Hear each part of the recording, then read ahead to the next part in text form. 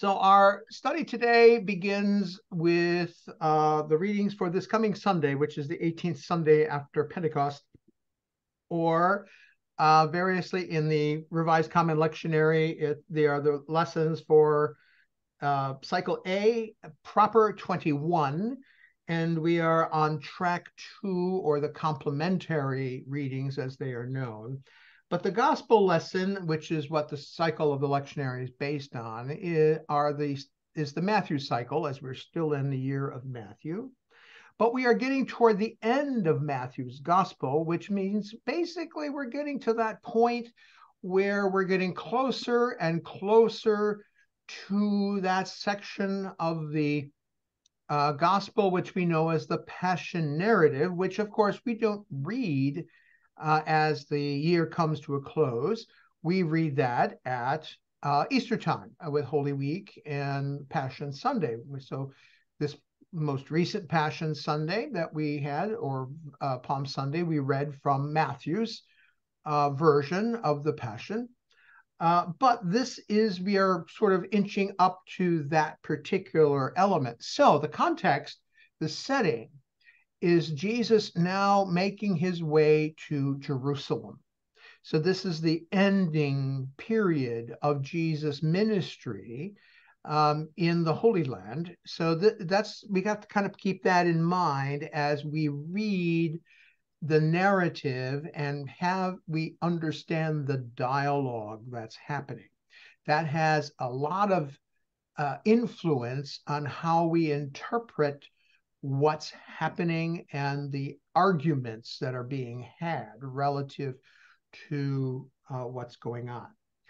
But we'll begin first because this is we are using in our liturgy at St. Luke's this Track 2, which is available to us in the Revised Common Lectionary, the complementary lessons.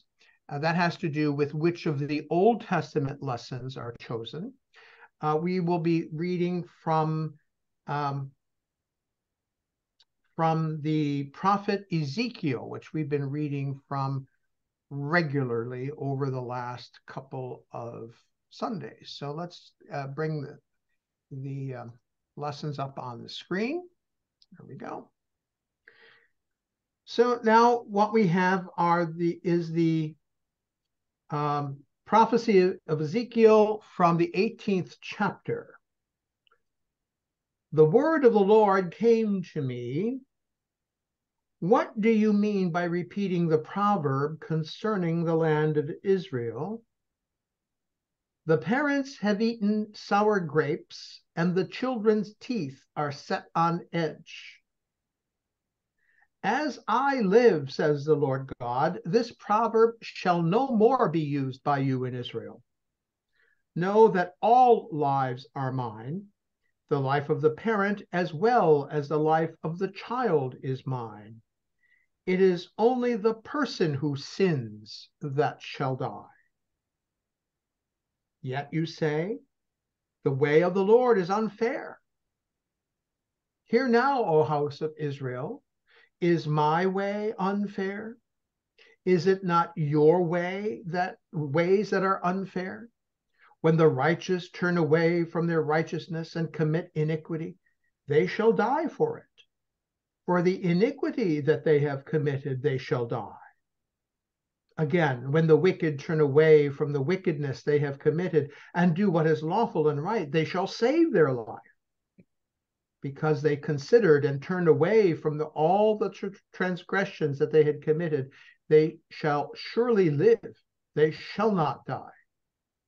Yet the house of Israel says, the way of the Lord is unfair. O house of Israel, are my ways unfair? Is it not your ways that are unfair? Therefore, I will judge you, O house of Israel, all of you according to your ways, says the Lord God. Repent and turn from all your transgressions. Otherwise, iniquity will be your ruin. Cast away from you all the transgressions that you have committed against me, and get yourselves a new heart and a new spirit. Why will you die, O house of Israel? For I have no pleasure in the death of anyone, says the Lord God. Turn then and live. Here ends the lesson.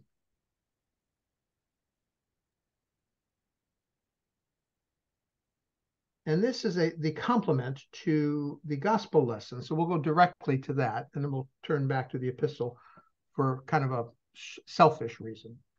But we'll do the gospel first. From Matthew's 21st chapter.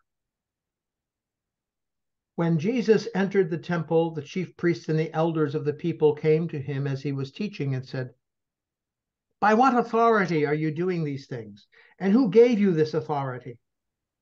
And Jesus said to them, "I also will ask you one question, and if you tell me the answer, then I will tell you by what authority I do these things.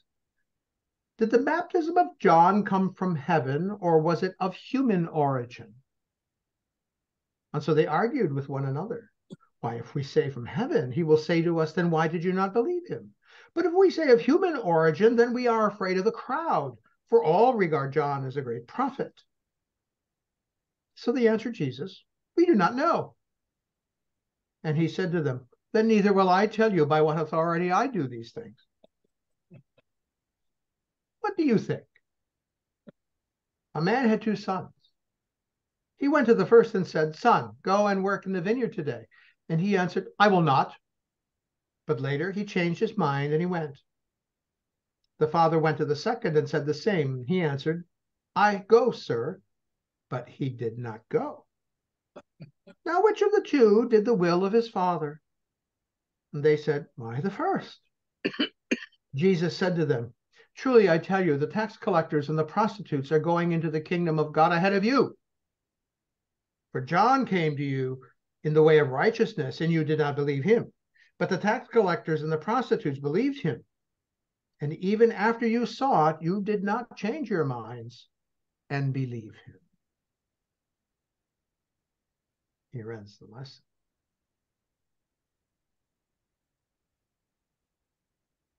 Oh,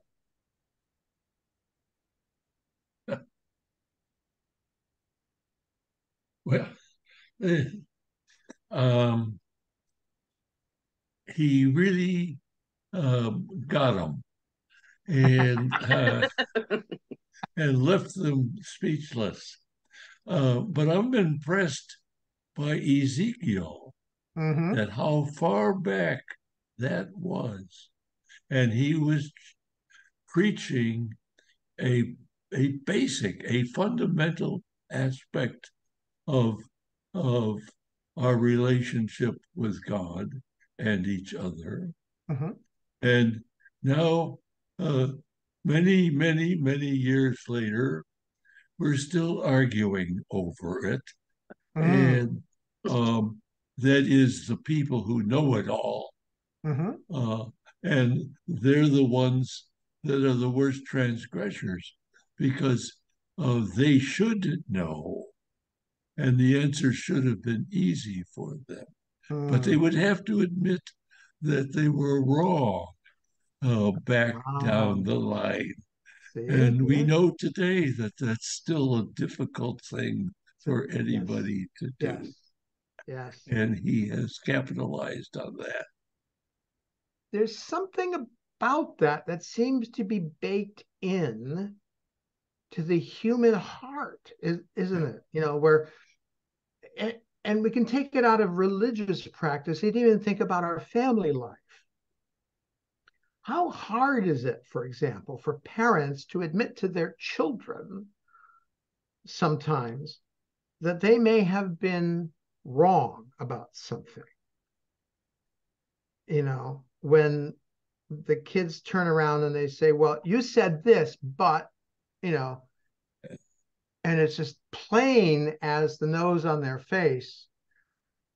"Well, go to your room anyway." It's that kind of thing where even if they sort of relent a little bit in their pique or their anger, they're still just can't say, "Well, I'm sorry, I was wrong." Admitting that we might be wrong, particularly when we are in, and we'll put this in air quotes, in authority, Yeah. is one of those most difficult things. I only learned how to say I was wrong after I got married.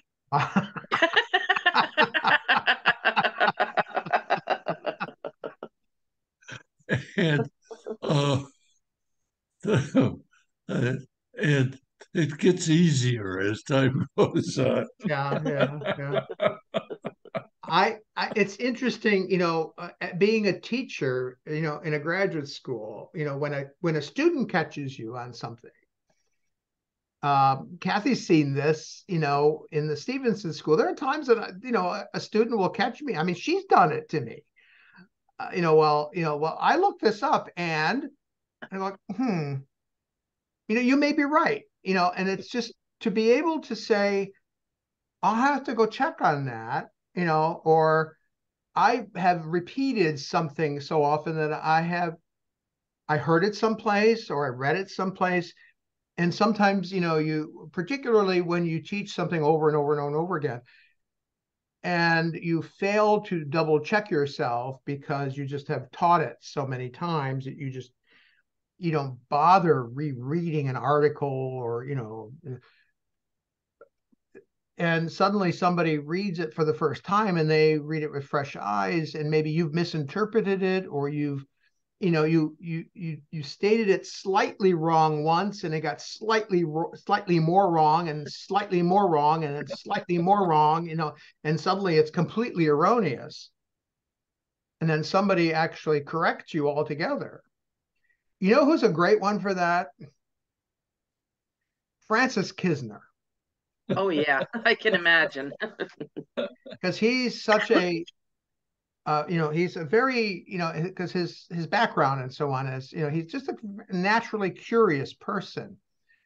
And the other day, when I was preaching a couple of weeks ago, and I talked about the value of a denarius and the value of a talent, he actually went to look it up. And while I wasn't wrong relative to my conceptualization of proportion, that one was grossly more valuable than the other, the specifics, I was off on the specifics.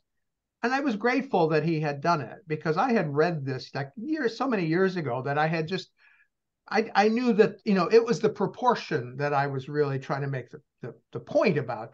And so the detail, I just got sloppy, to be honest. And I had to admit it, that I got sloppy. A year's wages versus a month's wages. Yeah, well, it was actually more so. Actually, what he discovered was it was even more so. So, it was even a bigger proportion. I mean, that was bad enough, but the point was at least still correct. So I didn't preach something that was wrong, but the granular analysis was erroneous. So, the detail in the detail. So I could at least stand in the um, in the position of saying I was correct in my analysis, that this notion of how much forgiveness, was necessary. That was still correct, but now I have to go back and retool my ruler, as it were. And him teaching physics, so measurements are really, really important to him. So I have to go back and retool that. So if I'm still preaching, the next time that comes around, I'm going to have to make sure I'm correct. So those kinds. But the point being, I forgot what the point I was going to make. But the issue, oh, I know, saying that we're wrong is, when we're in a position of authority. What is going on? Can you stop? I'm going to turn this notifications off here.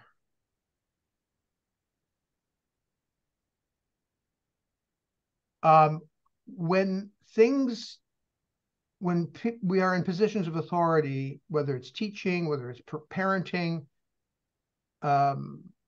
it's very hard to admit we're wrong. And very often it can have life-threatening, George, you were in medicine. I cannot imagine sometimes, people with the God concept. Sometimes you've probably run into that, particularly at the med center, where people say, I know what I'm talking about, and don't tell me I'm wrong, because a nurse trying to tell a doctor, we are fortunate when we have a person like that will gently tell us that we were not very accurate, or we had somehow or other missed the target. And so that you were lucky that we had a person who, I remember your sermon very well. And I was impressed that you knew the relationship between one and the other. I didn't even know that much about it, except one was bigger than the other. And here he gently puts it back into perspective. So the next time you use that in a sermon, you'll say it a little bit differently. Well, but I want to point something out that you just said. You used the phrase "miss the target." That is actually, when we talk about sin, the Greek word for sin is hamartia. And that's what hamartia means. Missing the target. It's like an archery term. Yeah. Where we didn't hit the bullseye. We went astray. And often that's what we talk about sin, that we went astray. And so this notion that we weren't on target. So, and I just bring that in because that's an interesting turn of phrase. Because we're going to talk in a moment, again, about another Greek term, which is also related to all of this, relative to this notion of authority. Because that's what's going on here. The leaders, the religious leaders, are questioning Jesus' authority. How can you say these things? On whose authority are you saying these things? Kathy, you've been scribbling and what are you thinking about here? You studied Matthew's gospel here, so I'll give you my first thought first. Okay. Was I started singing, and we like sheep have been led astray. There you go. Right. Mm-hmm. I go right into the Messiah. Right. But the slight Jesus, they didn't know where his authority came from, and he wasn't brought up in this, as a Pharisee or a Sadducee, and he was questioning their authority. He was, and that was very discomforting to them. Yes. And again, think of what I said at the outset. This is that period of time in the narrative leading up to his ultimate undoing. So he is, in this period of time, just what you said, questioning their authority, questioning their leadership. Yeah. And questioning, whether they are legitimately leading God's people in the right direction. And we refer back, thank you, George, for focusing on Ezekiel. Because that's one of the things Ezekiel's prophecies do. Ezekiel's one of the ones who says, I will take my law and I will write it on their hearts.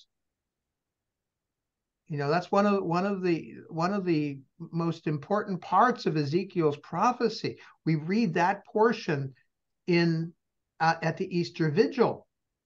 that I will take my law and I will write it on their hearts.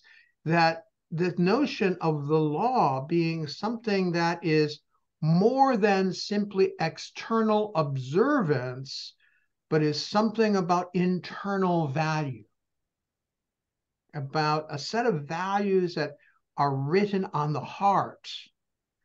And if they're written on the heart, that it is that which then determines what happens. Remember that a little bit ago, Jesus was talking about what makes someone impure. It isn't what is on the outside, in other words, what comes into the person, but rather what comes out of the person. And so it's this notion of what is in the heart that is what's important to God. So I'm going to share the screen, and I'm going to go back. And I said a little bit that I was a little selfish to go back, and I want to go back to the epistle. Now, the epistle lessons during the cycles of the lectionary are not necessarily related to the other readings, but in this case, it just happens to fit nicely, nestled right in there. And this is one of my favorite of all passages in all of Scripture. And you've heard me almost recite it by heart in so many different contexts. So we're going to look at it. I can't pass it up. From Philippians 2. If there is any encouragement in Christ, any consolation from love, any sharing in the Spirit, any compassion and sympathy, then make my joy complete. Be of the same mind, having the same love, being in full accord and of one mind. Do nothing from selfish ambition or conceit, but in humility regard others as better than yourselves. And here we go. Let each of you look not to your own interest, but to the interests of others. Let the same mind be in you that was in Christ Jesus, who, though he was in the form of God, did not deem equality with God something to be exploited, but emptied himself, and taking the form of a slave, being born in human likeness, and being found in human form, he humbled himself and became obedient to the point of death, even death on a cross. Therefore God also highly exalted him and gave him the name that is above every name, so that at the name of Jesus every knee should bend in heaven and on earth and under the earth, and every tongue should confess that Jesus Christ is Lord, to the glory of God the Father. Therefore, my beloved, just as you have always obeyed me, not only in my presence, but much more now in my absence, work out your own salvation with fear and trembling, for it is God who is at work in you, enabling you both to will and to work for his good pleasure.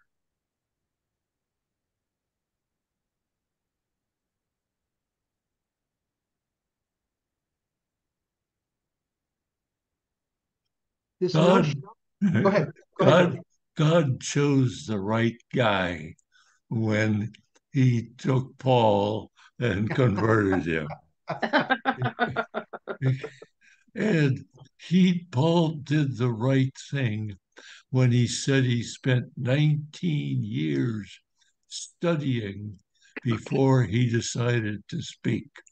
Because when he speaks, it's so profound.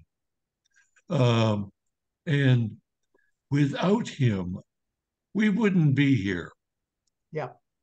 And because his was the great understanding, in my opinion. As much as he adored Peter, Peter was a common man, uneducated, incapable of dealing in world dimensions. Right. Right. He was a Jew, a good Jew, and he could relate to Jews. But Paul was a man of the world. And he uh, studied until he was up to the task. But he comes out with these things that are so profound in their understanding that it's no surprise then that these letters lasted for thousands of years.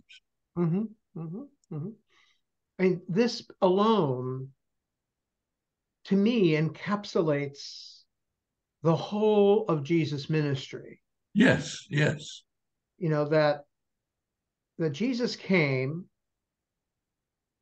and so just as you said, you know, when we read the gospel lesson, Jesus had them. But again, he had them, but he didn't have them, he didn't do it for his own pleasure. He did it because he had a larger mission. And this leads us to this question of authority again. Where is Jesus' authority come from? The word authority in this passage that we studied is exousia. Now, the word exousia, authority in Greek, interestingly enough, when it's that word, ousia is the word for substance. So exousia means when we use that word for authority, means it's coming out of the very substance of something. So when you're talking about authority in that term, it's not a bit of like, you know, somebody gave me a mandate to do something, but whether, you know, we're talking about it's coming out of the very substance of who Jesus is. So when we say, on whose authority are you doing this? This notion of, this ancient notion of authority is basically, we could ask the question, who do you think you are? Who do you think you are? And again, remember, this isn't a democratic society as we conceive of democracy. This is a society of, you know, of divine, you know, of monarchy and, you know, this kind of thing. So it's about this notion that you are, it comes out of this notion, you know, it's an Aristotelian, it's an Aristotelian notion, it's ousia, this notion of substance. So it is, you know, like we say it sometimes, we have a phrase, he's a person or she's a person of substance. You know, when we say that, what do we mean by that? We mean, you know, there's something to them. You know, they're not a fly-by-night. They're not just, you know, ephemeral. That there is, or we say somebody has weight. We don't mean they're fat, like me. What we mean is that they have, or the word we sometimes appropriate is gravitas. They have gravity. Well, what does that mean? They're weighty. There's this notion that they're going to make a difference because there's a presence to them. You know, again, all of it's almost metaphorical. You know, that when someone is, or they say they fill the room, we use these images, and so when we talk about authority in this context, this is what the argument is. They're saying, on whose authority are you doing this? And so Jesus, very rightly, as you say, George, he turns the argument on them. He said, John did this, and you failed, and they recognized John's authority. They knew, excuse my language, damn well that John had authority. And they didn't follow it. They knew they didn't follow it. And then they realized that they were between a rock and a hard place, because if they didn't follow him because of his religious authority, Jesus had them. And if they didn't follow them because of his popular authority, they were going to suffer. The people were going to turn on them, and they would lose their capacity to command the people. So they go like, who? they become mugwumps with a mug on one side of the fence and their wump on the other. You know, what better place to be, when you just don't want to take a position. The ultimate politician in that sense. The wind blows west, you turn west. The wind blows right, you turn right. They didn't know where the wind was coming from, so they just didn't go anywhere. And so Jesus rightly then says, well, neither will I tell you where I get my authority from.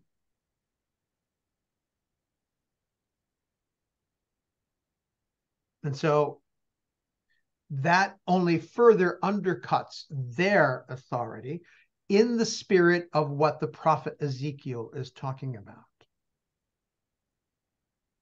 Couldn't enrage them more and threaten them more in doing that, so that he was setting his own fate and knowing that. Yes. And well, at any rate, we find an awful lot of that going on today. Absolutely. Right. We have a phrase, speaking truth to power. Yeah. That's a very difficult thing to do. And it's the one thing that we don't like doing, because it can have very negative consequences, as it did for Jesus. Yeah. And that's why Paul's use of this hymn in his letter, it's thought to be an ancient Christian hymn, but the humility of Christ. And that's where the notion of humility, sometimes we use the phrase humility to mean sort of self-denigration. It doesn't mean that at all. Christian humility, the virtue of humility in Christian spirituality, means accepting one's self for who the self truly is. And so when Paul uses this in this way, he does that. He says basically that Jesus recognizes himself in the end to be the equal of God, but humility is such that he does not exploit that, but rather uses it in service of a higher purpose, so that it is not self-oriented, but other-oriented. And that is the very formula that we understand to be the very core of Paul's ultimate understanding of the mission of Jesus, and that is love. Which, when we go to 1 Corinthians in the 13th chapter, we see this notion of agape, of total self-giving love, which is not self-referential, not reverential, but not self-referential at all, but it is a total gift of self to the other. And that was Jesus' highest value. And so that's what's articulated in the second part of that hymn. So by being found in human form, he humbled himself and obediently, even to the point of death, even death on the cross. And for that reason, God raised him up, because he was willing to give up everything of his self unto God for God's purposes. And because of that, God accepted that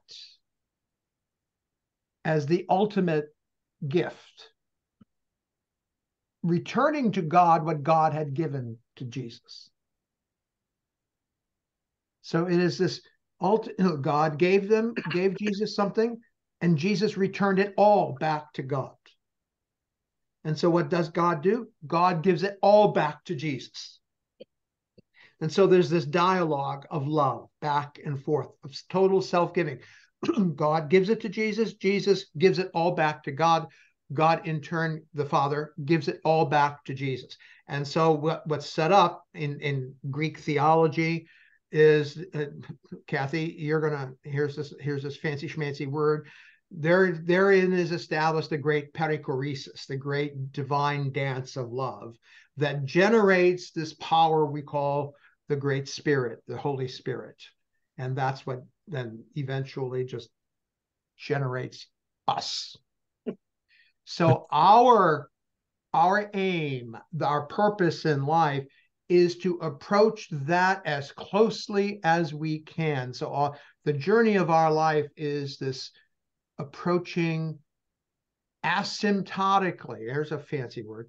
As close, we never can get there until to be existentialist for a moment, we can't get there until the moment of our death. It's as close as we can get till the final moment we draw our final breath and we finally say, I am yours.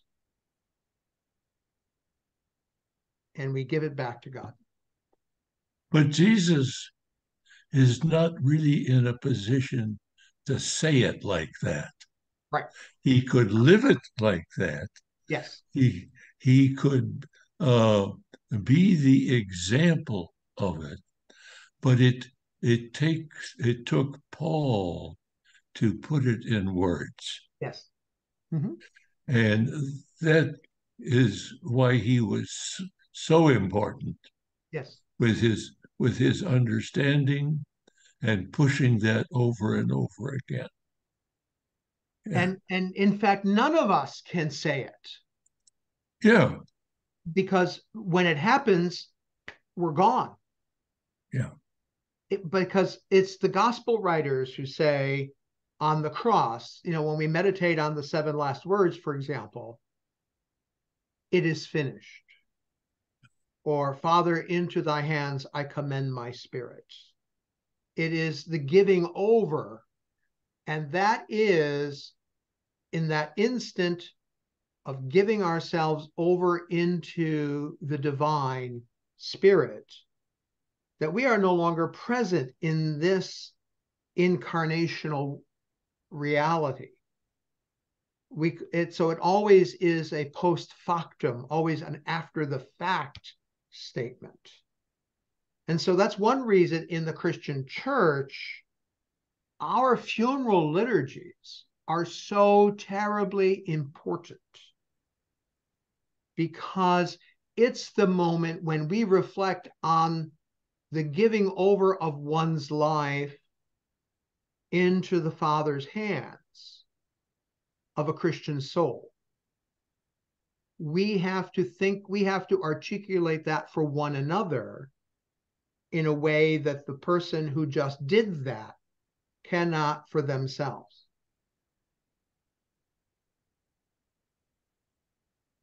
It's a witness that we give for the person who died. So when we say funerals are for the living, yes, they are.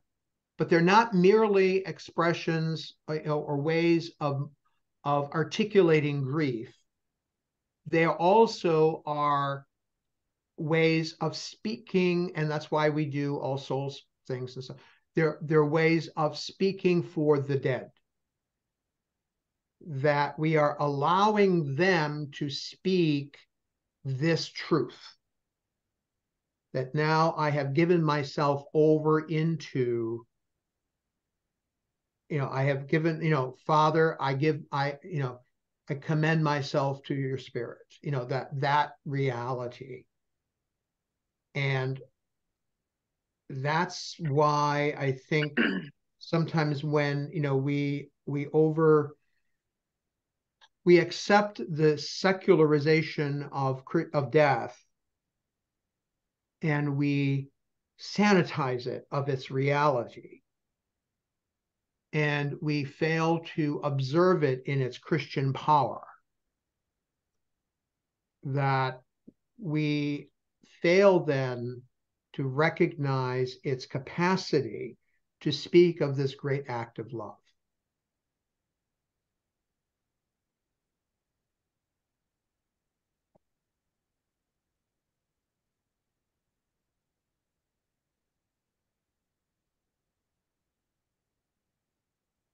Pretty fundamental stuff, Mm. and takes a while to absorb it and to fit it in to your own life, or maybe recognizing that you had seen it and didn't know it. Mm. Mm-hmm. And Yeah. it's a sort of a thing that experience uh, has to be part of it. You have to live it Right. Right. and understand it. And often it comes too late. Well, but also, I think that's the importance of the interpretive importance of the difference between, for example,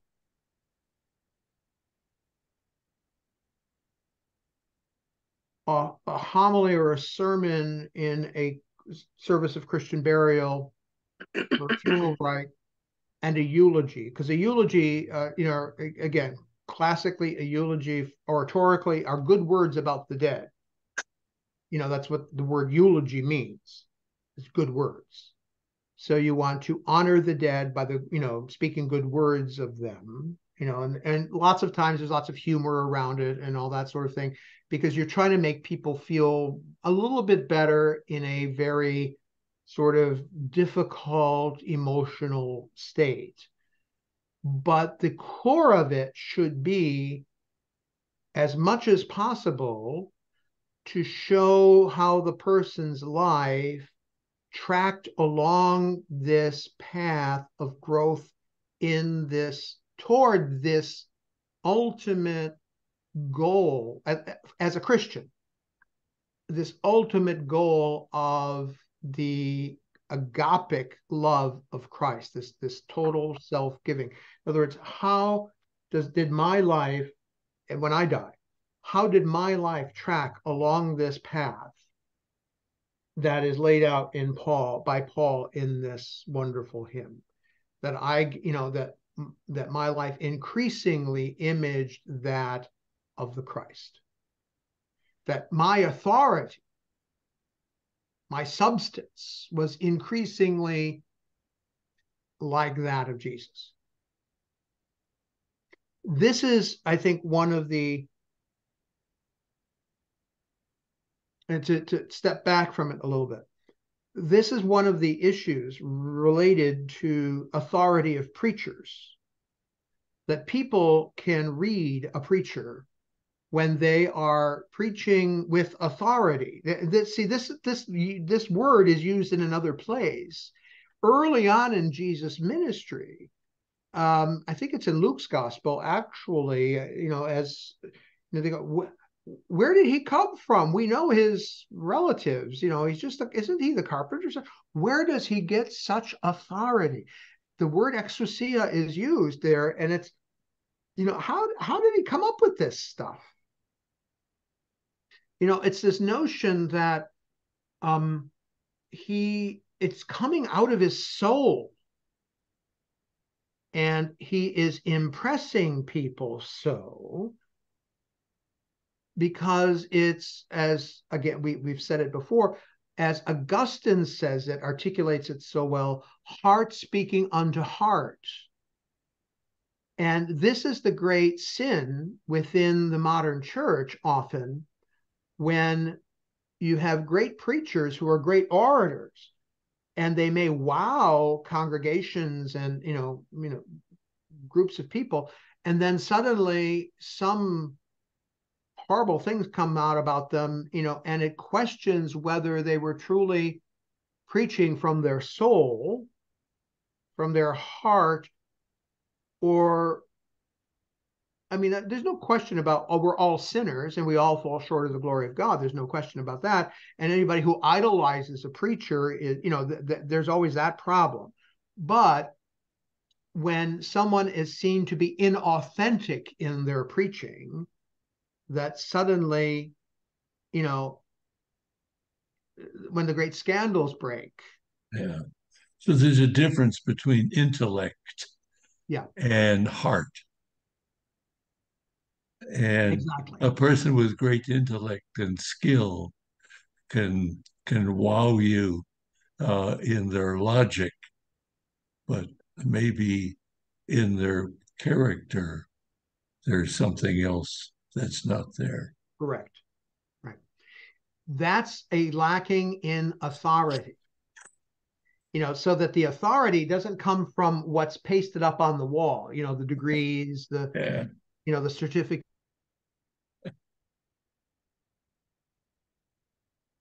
Frozen. What comes from deep within. We've frozen him in time. Yes. No, you're moving again. Okay. So it's not what's up on the wall that gives you the authority. That helps you. That's the intellectual part.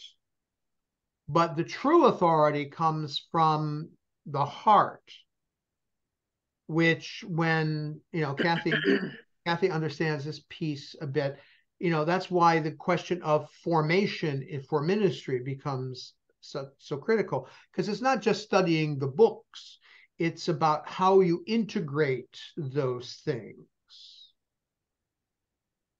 And but it's the person who become. the person who deceives himself Mm. when he believes that authority came from all those books he read, Right.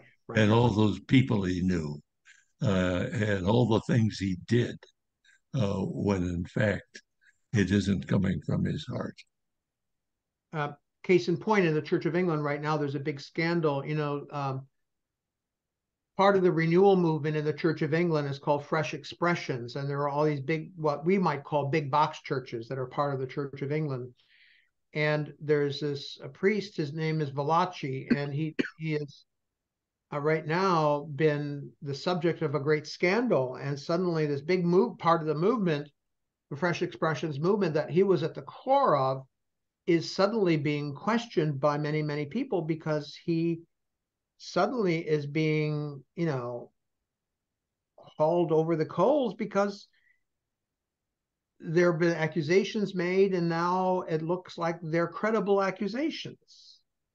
So he's been removed from active ministry, and it's hitting the papers and all of this kind of thing. And so we've seen it ourselves in a different context here in the United States. How many times, with some of the big evangelical preachers and so on.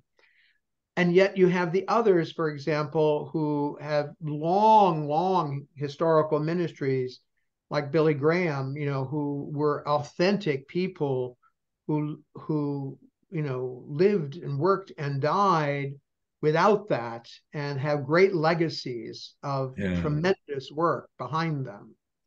I think of Jimmy Carter, who will be 99 coming up. Yeah. And where his life was an example that only got better and better with age. And there was never a scandal connected with him. And an amazing life. Mm-hmm. Mm-hmm. And it's interesting how, even today, given the current headlines and so on, how there are people who will not admit that there might be leaders who are not scandal ridden. Yeah. That it can't be true. There must be something there, even though when there's nothing there. Power corrupts. And that there could be someone like a Jimmy Carter whose center is not in power, is not in, money or any of the things that corrupt, but rather is in something like his faith in Jesus Christ. Yeah.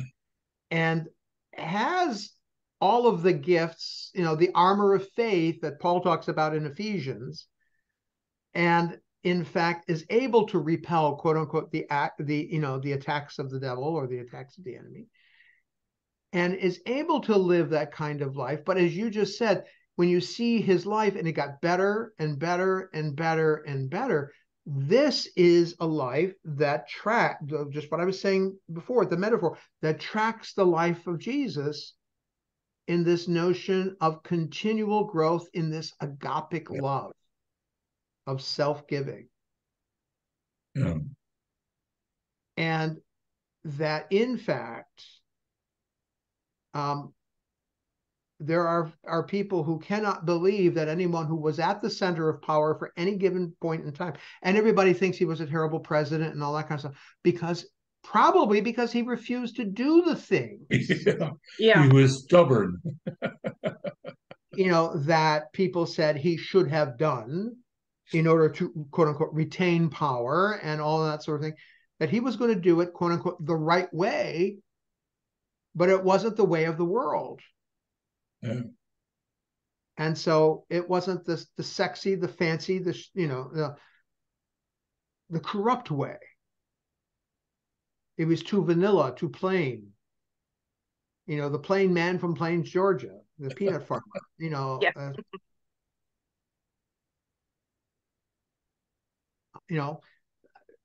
Abe Lincoln was like that. That was part of the people didn't like him either. I was just reading, interesting. I was just given today's gospel lesson that we're studying. There's an article in the U.S. Catholic, which is sort of a progressive side of Catholicism. I haven't read the article yet, but the title of the article, the headline is "People Didn't Like Jesus Either."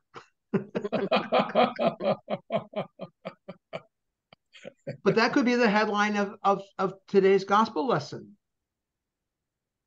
Because Jesus preached a gospel that made a lot of people uncomfortable, particularly the leadership of Jesus' day, but also many of the people who were of the same mindset of the leadership, because he was calling into question the framework around which their religious convictions were built. Do this, do this, do this, do this, you'll get in. And he's saying, no, that it's, you must care for the poor. You must you must have the law, going back to Ezekiel, you must have the law of God written within your heart and act out of that. When he answers the question, who is my neighbor? And he tells the parable of the Good Samaritan. Oh my God, the Samaritans are supposed to be our models? Who would think of that? He talks to women. Oh my Lord. And a Samaritan woman at that, at the well. Even his disciples were saying, why are you talking to her? He was breaking a lot of stereotypes, moving people out of their comfort zone.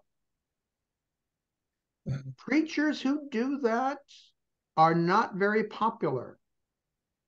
And I have to say, we've lost a couple of parishioners recently because of that. And we're not going backwards. As it has been said, the gospel is there to comfort the afflicted and afflict the comfortable. It's but, not. Go ahead. Okay. But while you're talking about all of that, at the same time, he gave hope to the masses. The mass of people who were the poor, the majority of people who were the poor people. He lifted them up. He gave them their first hope that they had value. Yes. Which no one had really done before that. Right. Which makes the people in the upper echelons and the sort of middle echelons, if you want to use classic classes, very uncomfortable. Yeah. He scared Because the Jesus out of them. Yeah, it threatens their position. Yeah. Because if you have a transactional view of society, if they gain, I lose. Yeah. And see, and that's why you hear me when I'm preaching about the kingdom of God. The kingdom of God is not transactional, because God is a God of abundance. There's always more. There's not a finite amount of grace. There's not a finite amount of love. There's always more. But see, when we see God as transactional, if God gives this person something, it means I have less. Because that means that my worldview is there's only a finite amount of things. Therefore, if that person gets something, it's got to come from somewhere else. And it damn well is not coming from me.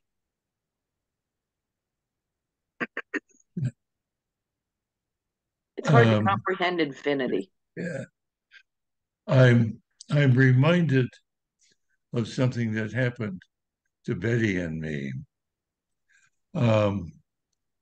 While I was on the faculty, I became very friendly with a fellow faculty member who had come here from Serbia. And I had operated on his son. And they invited us to dinner, and then invited us to the Serbian celebration of Saint Nicholas, their patron saint. And it was fascinating. They had a small pig had been roasted, and we had the entire pig there, and we cut meat off of it. We had Schlibowitz, which is like drinking paint remover. And I've had it. Yes, I know. and it was a really a delightful event. The following year, they invited us again to their house for the feast of St. Nicholas. But in the meantime, Serbia was in what Milosevic described as ethnic cleansing, and perfectly horrible things were happening to the Muslim community, and particularly to the young women. It was atrocious. And so this man was really a nice guy and everything. And we're there, and I said, "Oh, isn't it?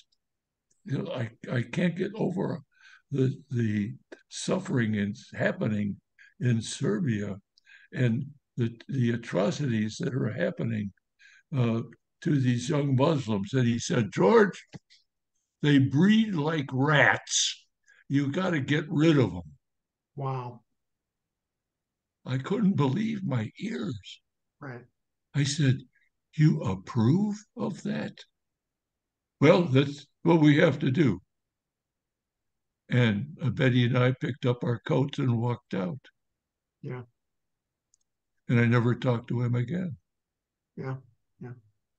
This was a decent, civilized guy who I had no dream that he could be of that kind. And this was a Christian celebration. Mm-hmm. The whole thing was turned upside down. Yeah. Yeah. Yeah. I mean, and see, this is part of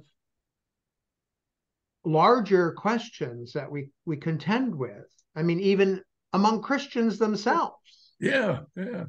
You know, I mean, you're talking about sort of what's considered the quote unquote Orthodox, big O Orthodox family of Christians. And sometimes between the West and the East, there have been these kinds of things. Catholics and Orthodox. The fact that you were a quote unquote Protestant, or a Anglican sometimes. Well, the Orthodox and Anglicans tend to get along a bit more. But if you were Catholic, they're considered heretics. And there was a time when Catholics and Orthodox, you could not even talk to each other. There have been these kinds of things that have often in history, and historical roots for those kinds of things sometimes are, again, baked in ways that need deep conversion. And that deep conversion takes a great deal of time, and the reconciliation work that has to go on. I go back, and I know, actually, it's interesting because since I recommended the book, I've heard a lot of criticism of Justin Welby's book on reconciliation. He's gotten a lot of personal criticism for a number of different reasons. That, first of all, that he's naive about things, and even some of his personal actions since the book has come out. But I still think some of his insights are valid, because I think he does have insight into something like that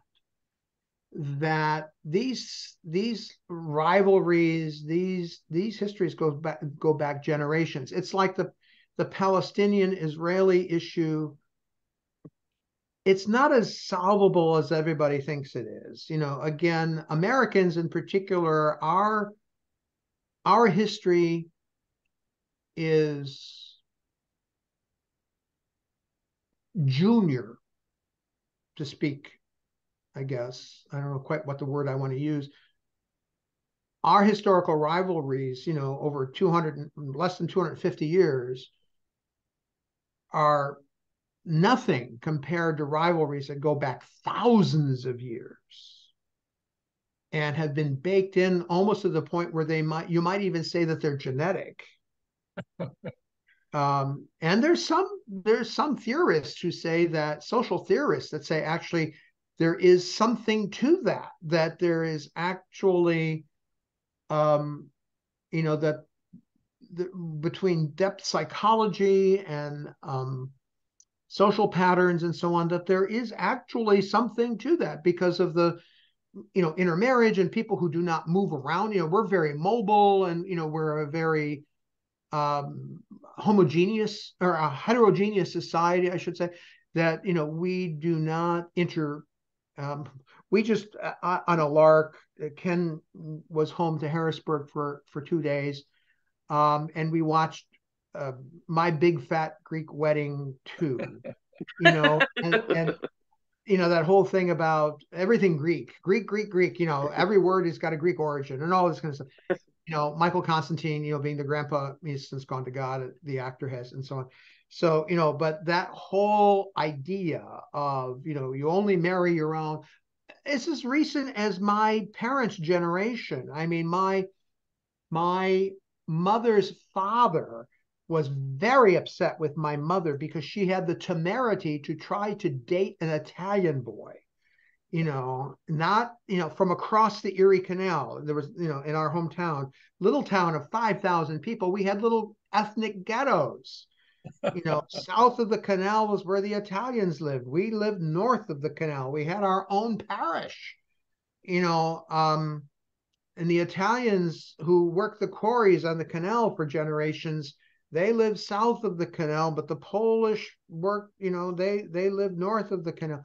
Why do you, and he used some rather pejorative terms. I never knew my grandfather. He died before I was born, but my mom would tell the stories, why do you want to go out with that? And he would use a pejorative term, for an Italian, and refused her permission to date this person. Now she's an adult. She's not like even she's out of high school. and it was just not done. So she ended up marrying my father, who was Polish. So it's like, and there was just joking about, a joking resentment about having to marry my father. So there was all of this kind of thing going on. But the idea that, those things even persisted into our own culture until the 1950s. They were married in 1950. So only recently, within the last 50 years, one generation really, maybe two now, that, we've sort of broken out of some of that, but still some of that endures among more recent ethnic immigrants, Latino immigrants, South Asian immigrants, Far Eastern immigrants, and so on, that, you have to marry within your own clans and so on, that this worldwide global societies, that our American way of looking at things, our heterogeneous cultures and so on, are not the normative way that the world looks at things. So we too often have a rather glib approach to these things. And when we talk about world conflicts, like the conflict in Ukraine currently, there's a lot of that is ethnic. That's, Putin's claim that there really is no such thing as a Ukrainian. They're really Russians. And there's some merit to that, but when you really look at it, those who inhabit Ukraine are actually more ancient ethno-Russians than the people in Russia themselves. So it would be the opposite that he's trying to claim.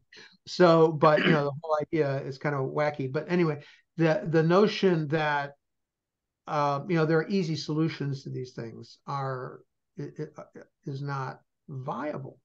But the thing about Jesus is that the kingdom values, now there's a long way of getting to this, that the kingdom values supersede that.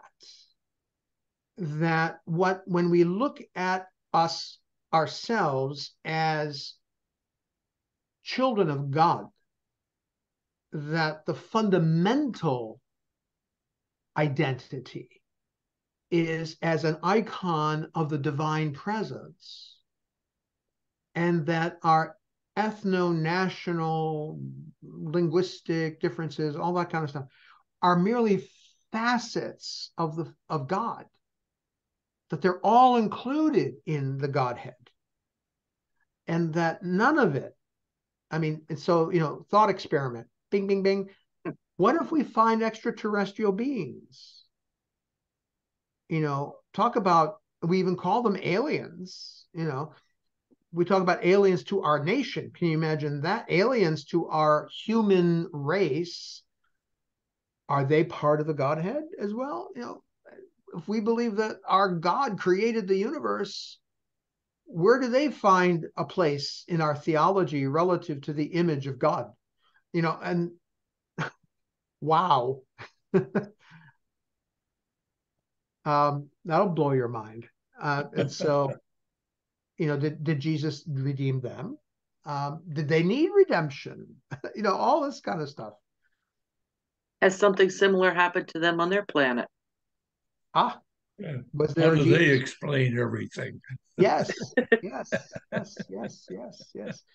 So that when we get into this whole question, and even that, George, is a question, the Judeo-Christian explanation of the world and its origins and so on, we're very hegemonic about that. Our mythic origins of the universe, in Genesis and so on, we forget that there's large ancient cultures in China and Japan and other parts of the Mayan cultures, the indigenous cultures, and how they explain how the world came to be and so on, that they're not necessarily inconsistent with our mythic understandings, but they use different language and different imagery and different, mythic stories I mean, the work of Joseph Campbell to me is mind-blowing about that. His story, or his seminal work, The Hero Has a Thousand Faces, is just, and the depth psychology of Carl Jung. I really got into that when I was in seminary. I mean, that's what my master's thesis is about that. But, it's that idea that all of this is like baked into our psyches, and is part of what God instilled deep within us as human beings, not as Western's, Judeo-Christian civilization, is something we all need to get our minds wrapped around. And Lord knows, if you went down to Washington and you tried to say any of this to a certain portion of the Capitol, they'd say, "Where, on whose authority are you saying this?" Yeah. And you'd be in a lot of trouble.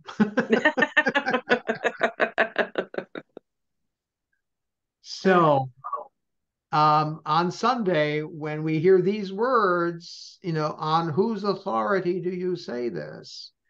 Think of what is the substantive element, that where is Jesus speaking from? Where is this coming? Several weeks ago, Jesus asked the question, "Who do you say that I am?" is related to this question. The substance of Jesus. And so that even Paul today in the epistle, where we will read, Jesus did not deem equality with God something to be exploited. And I love a different translation that says something to be grasped at. He didn't hold on to it, but rather gave it away freely, so that we could receive it as well. And that's what the gift that he's giving to us. Any final thoughts? Excellent discussion. Pretty contemporary. Indeed. I think we're living it. Yeah. No, the Bible's as contemporary as it ever was, and even Ezekiel, like you said, so many thousands of years ago, Yes. That there it is, impressed right me. in front of us. I guess it tells us some things never change. Precisely so. Well, It's about who we are as human beings. Yeah. Yeah. All right, so good. We'll see you again next week. Take care. Invite a friend. You too. oh, thank you, Father. Take care all. We'll see you Sunday. Yeah. Bye-bye. Bye-bye.